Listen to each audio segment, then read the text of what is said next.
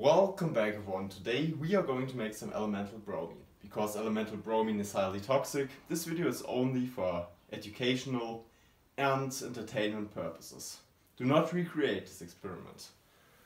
For this experiment you are going to need 205.79 grams of sodium bromide, 80 grams of TCCA or trichloroisocyanuric acid, 222 grams or 190 milliliters of 33% hydrochloric acid, 230 milliliters of distilled water, and also some sulfuric acid for drying the bromine in the end.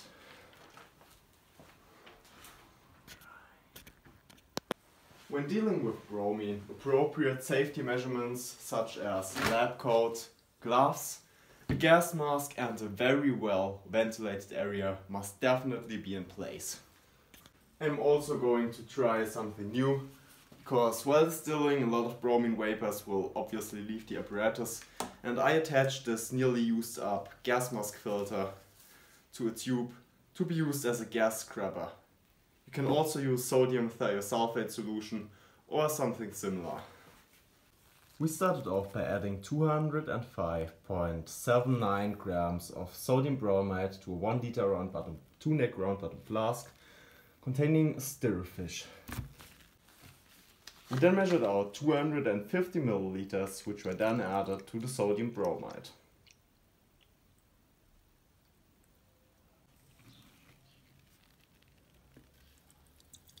The goal here was to dissolve all of the sodium bromide in distilled water.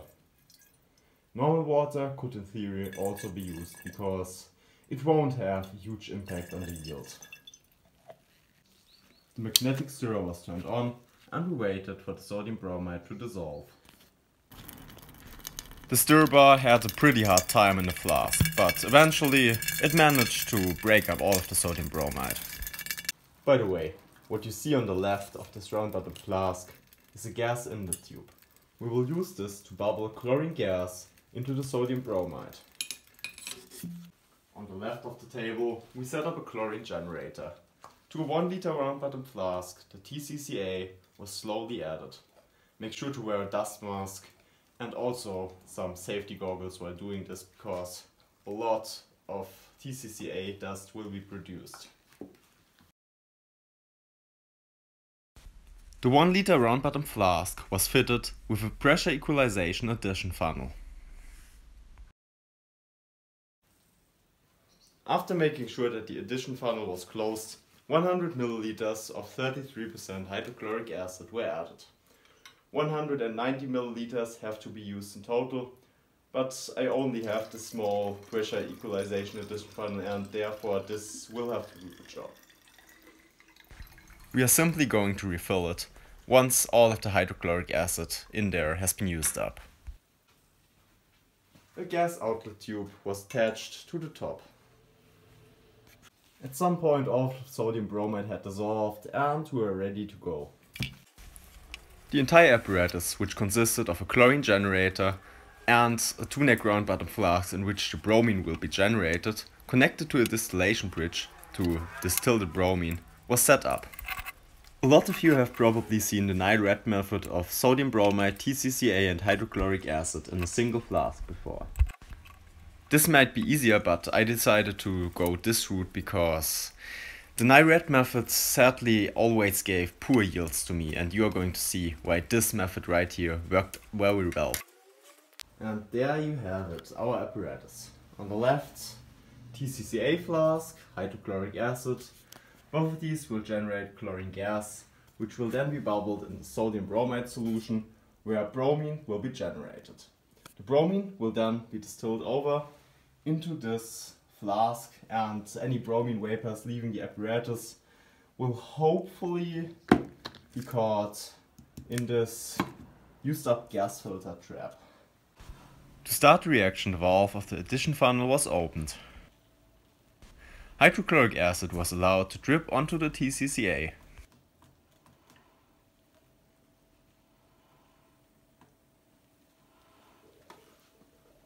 Immediately, a yellow gas becomes visible. This is chlorine.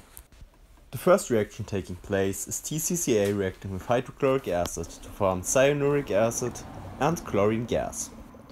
In the beginning, air is purged out of the apparatus and no chlorine gas enters the solution of sodium bromide. But when the chlorine enters the sodium bromide solution, you can immediately see a color change. The solution becomes yellow and later on reddish.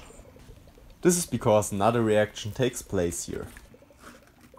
The sodium bromide reacts with the chlorine gas to form elemental bromine and sodium chloride. The elemental bromine leads to the color change. The complete reaction can be seen above. Trichloroisocyanuric acid, hydrochloric acid and sodium bromide react to form bromine, cyanuric acid and sodium chloride. For some odd reason, even though the solution didn't get hot, the bromine started distilling over before we even turned on the heating mantle. But after all of the chlorine had been added, the heating mantle was turned on and we started the distillation.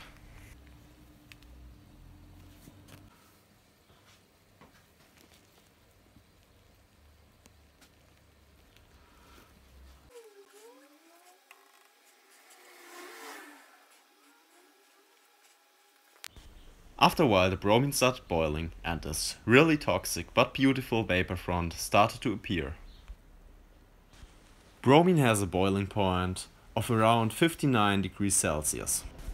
For this reason it is hard to condense using tap water and ice water has to be used instead.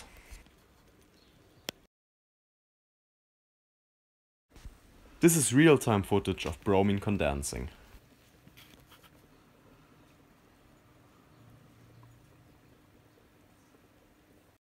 The entire distillation turned out to take shorter than expected. I expected it to take around 1 hour, but it only took 30 minutes. When the thick brown bromine vapors disappeared, the heating mantle was turned off.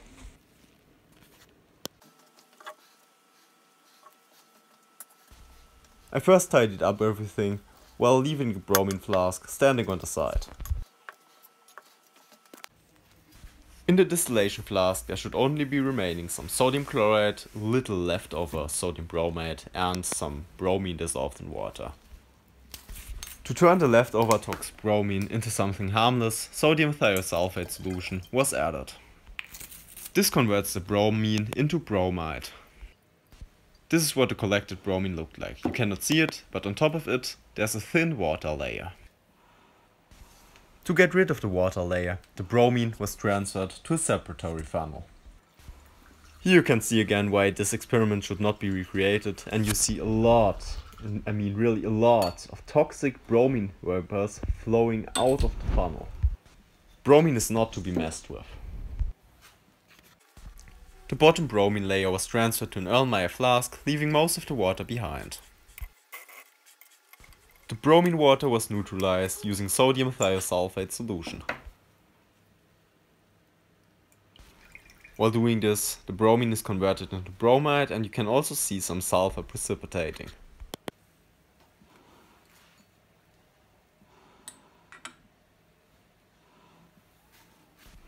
The bromine was then transferred to a freshly cleaned and dried separatory funnel.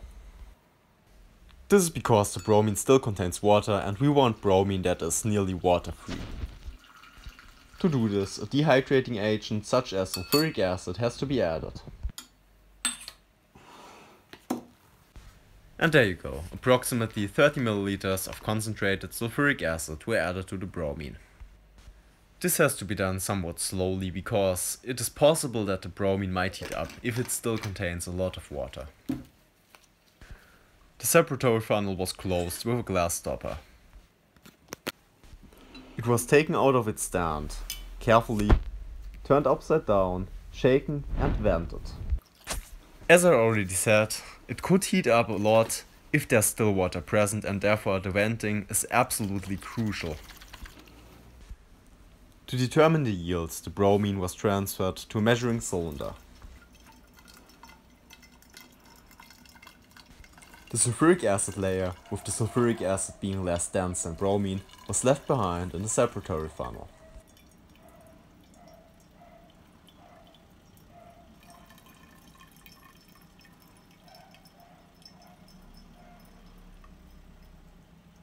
we collected 51 milliliters of bromine.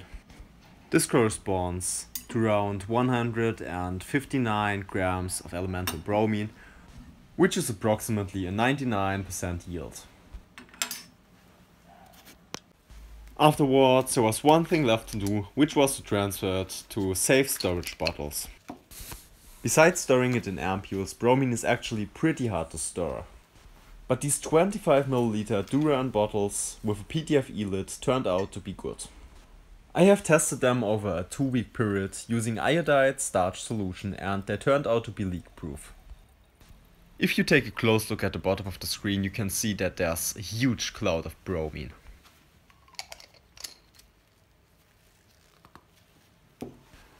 Bromine is way denser than air and therefore it stays low. It dissipates pretty badly, but it flows right off the table.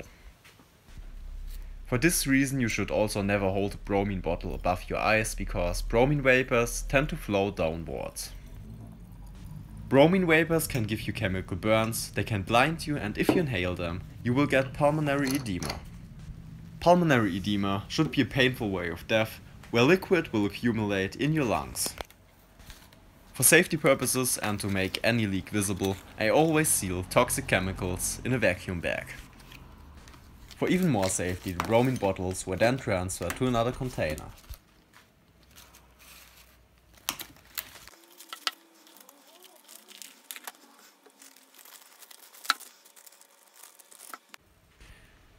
You may wonder what we even need so much bromine for, and I am going to tell you. We made benzene in one of the previous videos, and we are going to make bromobenzene. Because we are going to make a large amount of bromobenzene, we are going to need around 25.6 milliliters of bromine, which is half the amount of bromine we produce today. And there you have it, we made some bromine. If you like this video, make sure to drop me one of these and consider subscribing to my channel for more chemistry content in the future. I wish all of you a nice day, until next time, bye.